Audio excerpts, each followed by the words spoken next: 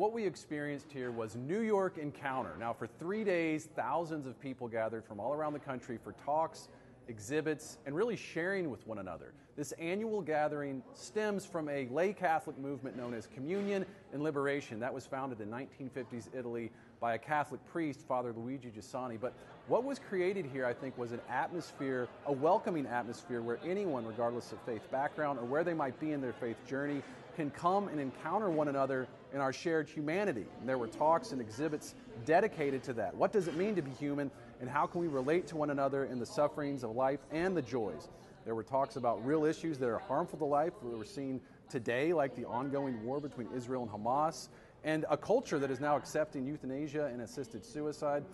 And at the same time, there was also a celebration of art and music and food and good fellowship, and how all of these things can ultimately reveal the reality of Christ who is with us.